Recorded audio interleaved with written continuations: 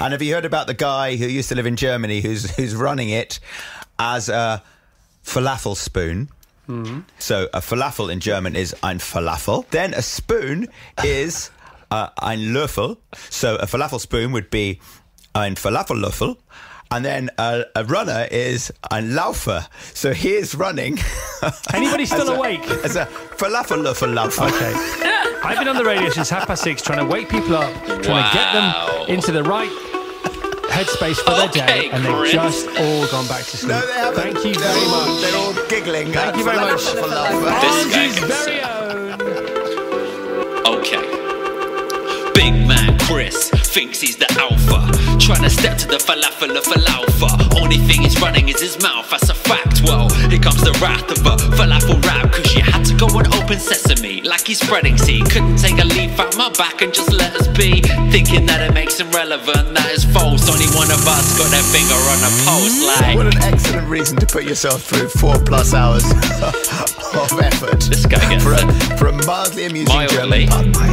What's he dressed as? This one goes out to the ghost of the radio breakfast show host who became toast, trying to egg me on, you'll get poached, and this ain't no yoke.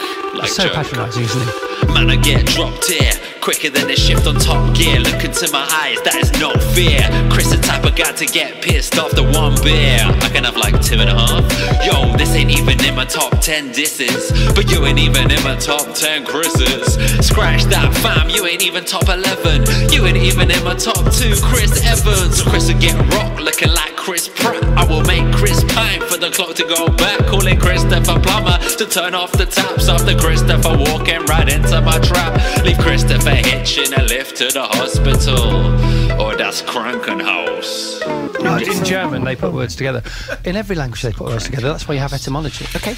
Okay, that's why they have etymology. Well, okay, how about you owe me an apology? Because honestly, that's the only thing that you could offer me. Unless, of course, you would like to sponsor me, because I'm doing the falafel for sponsorship for the marathon, for the Amos Trust.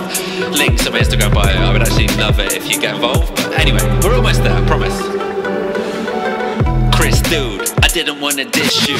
I just thought that you came across a bit rude. If you want to kiss and make up, I forgive you. But just remember, I will always be the big spoon. What's the difference in a falafel spoon and a normal spoon? He's dressed as a falafel with a spoon. Okay.